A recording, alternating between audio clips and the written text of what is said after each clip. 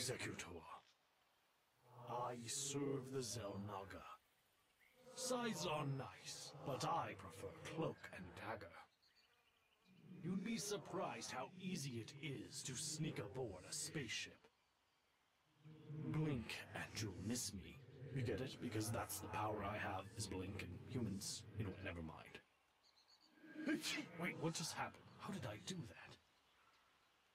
Speak slowly and carry a large warp blade. I should use my abilities to attack enemy heroes. Also, I should investigate why I talk to myself so much. I bear grave tidings. Not really, I just like saying that. Darkness is my ally, but we keep it casual. The Void is a jealous mistress. The prophecy foretells of the Chosen One who will bring balance to the Whoa, this is the wrong prophecy. That was a close one, we almost got sued there. Human anatomy is so perplexing. I mean, with only one opposable digit, how would you even hold your phylar? The shadows writhe around me.